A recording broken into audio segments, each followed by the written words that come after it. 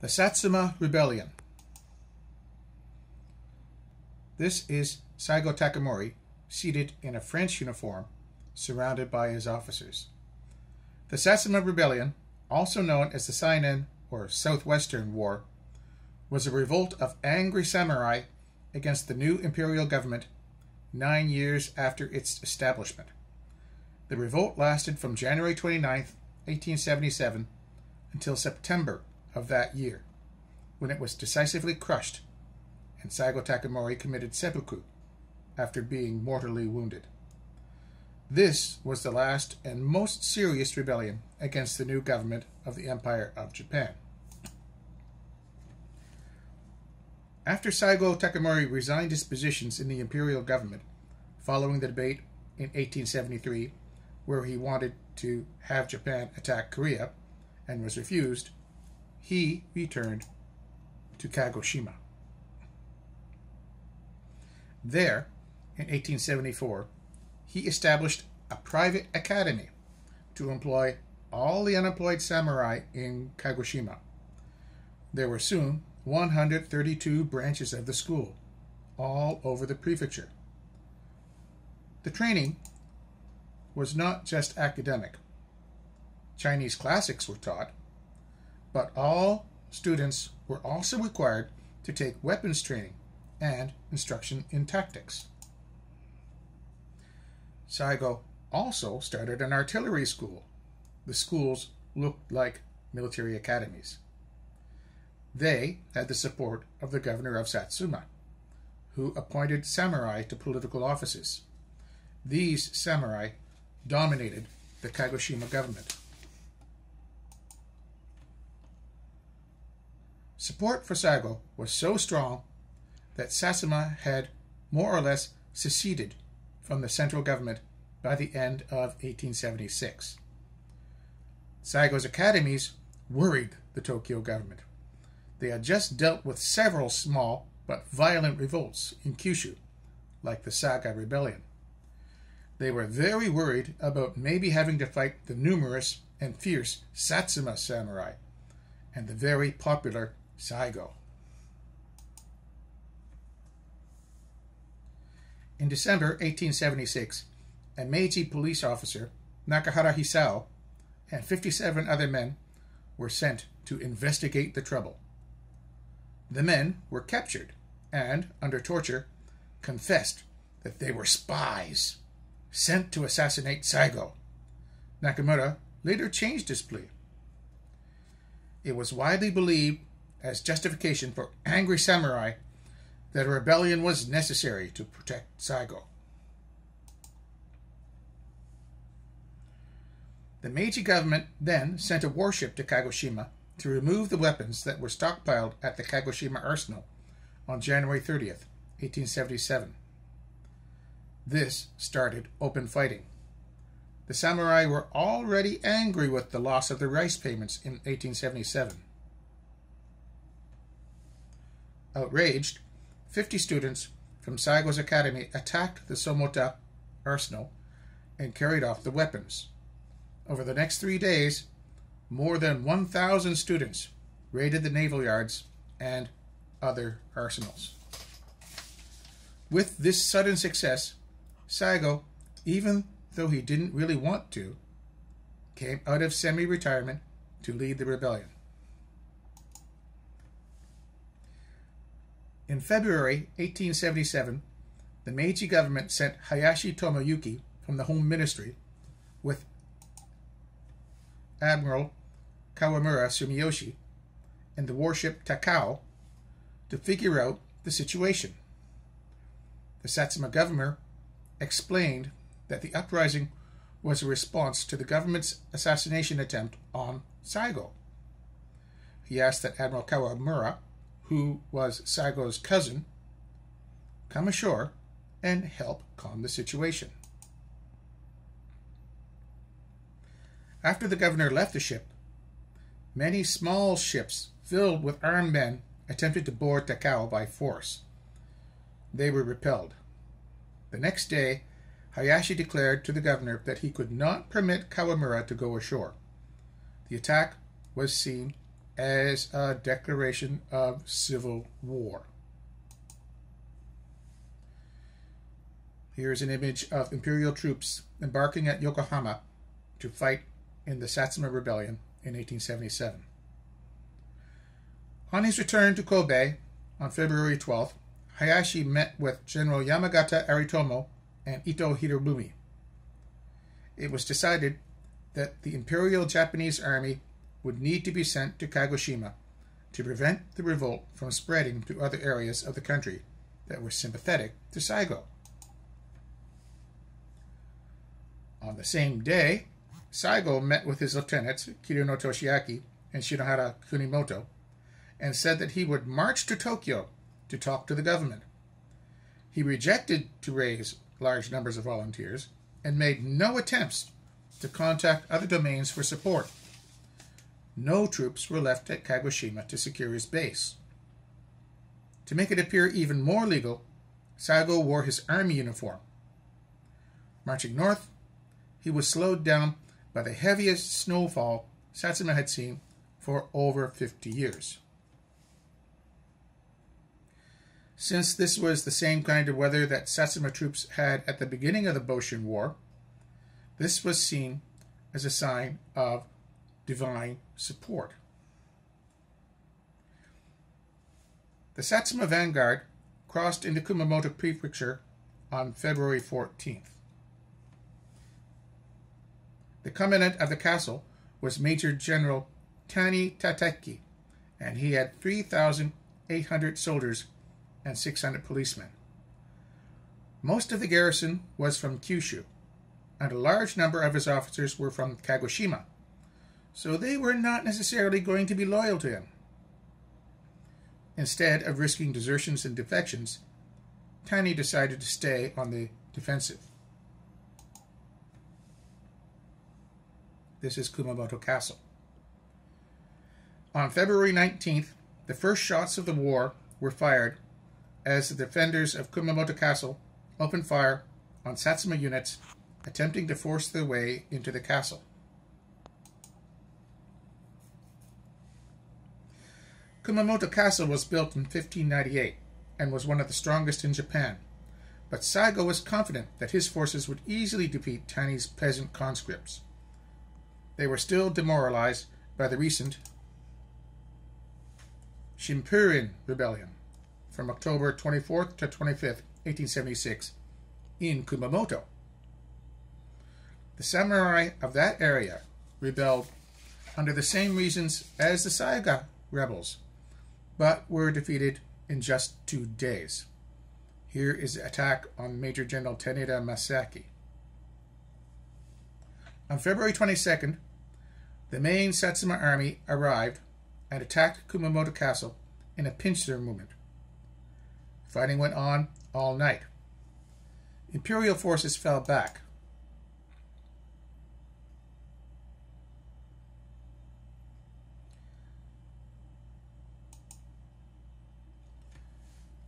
Acting Major Nogi Maruseki of the Kokura 14th Regiment lost his regimental colors in fierce fighting.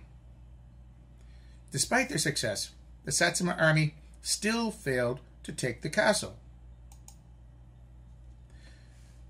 They began to realize the conscripts were not going to be as easy to defeat as they assumed. After 2 days of attack with no more progress, the Satsuma forces dug into the rock-hard, icy ground and tried to starve the castle out in a long siege.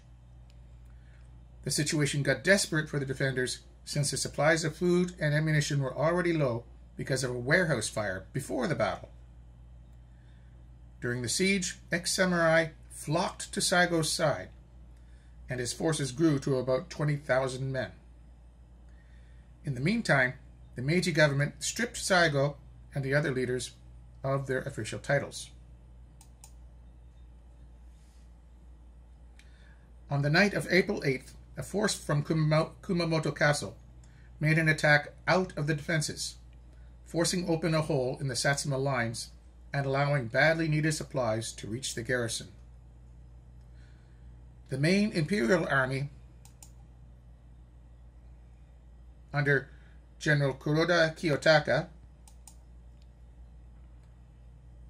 and General Yamakawa Hiroshi, arrived in Kumamoto on April 12th. This forced the new, now heavily outnumbered Satsuma forces to retreat.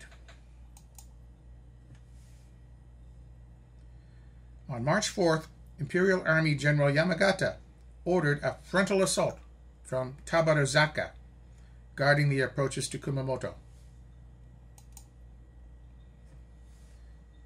This image is the Battle of Tabaruzaka.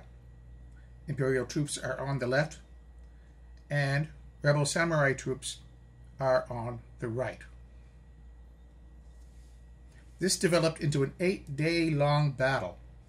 Tabaruzaka was held by 15,000 samurai from Satsuma, Kumamoto, and Hitoyoshi against the Imperial Army's 9th Infantry Brigade, which had 90,000 men. At the height of the battle, Saigo wrote a private letter to Prince Arisukawa, telling him again his reasons to go to Tokyo. His letter said that he was not committed to rebellion and wanted a peaceful settlement. The government refused to negotiate. Another image of the Battle of Tabaruzaka.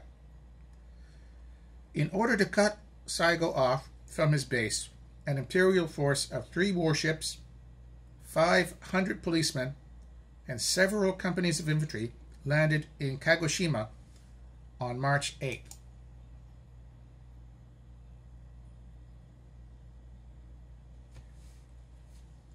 Here. And seized the arsenals and took the Satsuma governor into custody.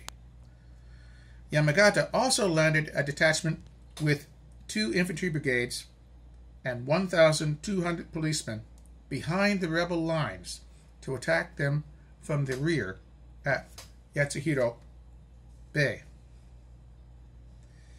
Imperial forces landed with few losses, then pushed north and took the city of Miyonahara on March 19th.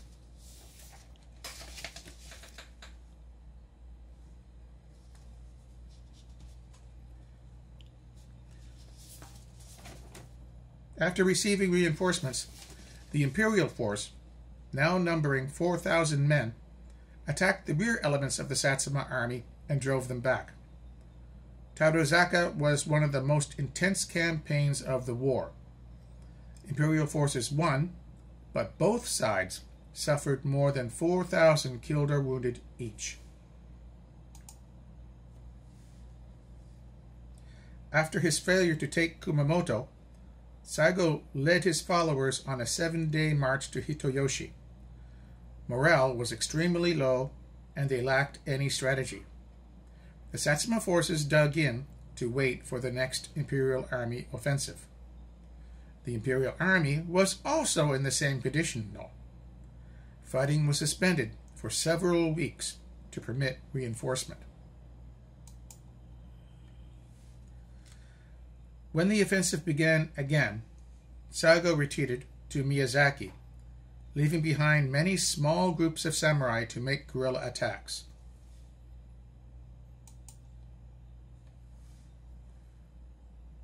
On July 4th, the Imperial Army forced Saigo out of Miyokonojo and then out of Nobeoka. Imperial troops were landed at Oita and Saiki, north of Saigo's army. Saigo was caught in a pincer attack. Here's an image of Saigo's army clashing with the government's forces. However, the Satsuma army was able to cut its way free from encirclement. By August 17th, the Satsuma army had been reduced to 3,000 troops. It had also lost most of its modern firearms and all of its artillery. The surviving rebels made a stand on the slopes of Mount Inodake and were soon surrounded. Determined not to let the rebels escape again, Yamagata sent a large force which outnumbered the Satsuma army 7-1. Most of Saigo's remaining forces either surrendered or committed seppuku.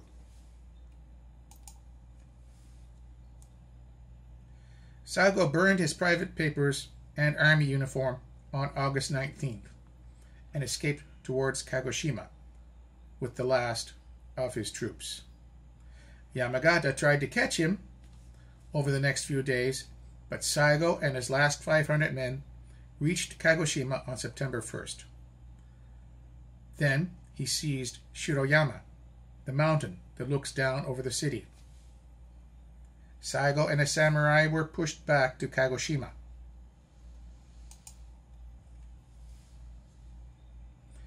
The final battle then happened. At the Battle of Shiroyama, Imperial Army troops under the command of General Yamagata Aritomo and Marines under the command of Admiral Kawamura Sumiyoshi outnumbered Saigo 60-1. Yamagata was going to leave no chance of escape again.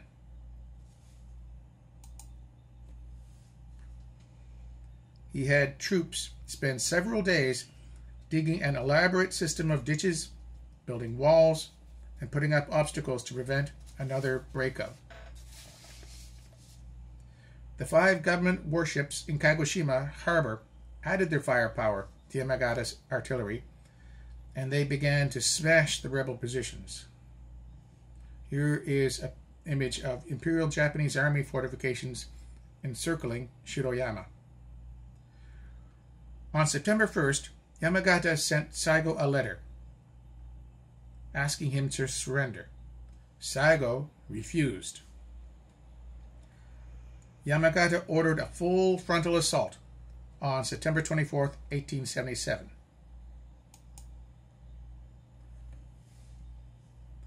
By 6 a.m., only 40 rebels were still alive.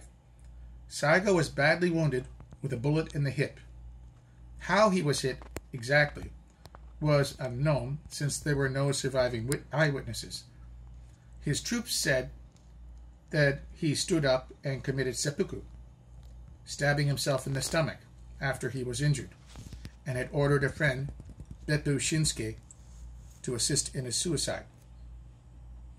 Here is an image of Saigo Takamori directing his troops at the Battle of Shiroyama. It was also said that he went into shock after the bullet wound and lost his ability to speak. Other friends then helped him commit suicide and cut off his head, giving him a warrior's suicide. This was so that he could remain known as a true samurai. Saigo's head then disappeared after his death. It was said that a servant hid the head, but an imperial soldier found it later, and the head was brought back to be buried next to his deputies Kurino and Murata. This was witnessed by the American sea captain John Hubbard. Another myth says the head was never found. After Saigo's death, Beppu and the last of the ex-samurai drew their swords and charged downhill toward the Imperial Army positions, and to their deaths. This ended the Satsuma Rebellion. The Satsuma Rebellion cost the government a huge amount of money, forcing Japan off the gold standard and causing the government to print paper money. This is an example of the paper money. This is the Saigo Takamori Gunmusho banknote, issued in 1877 to finance his war effort, and this is in the Japan Currency Museum. The rebellion was the effective end of the samurai class. The new Japanese army was made of mostly conscripts, regardless of social class. Saigo was labeled a tragic hero by the people, and on February 22, 1889, Emperor Meiji pardoned Saigo posthumously. This is Saigo Takamori.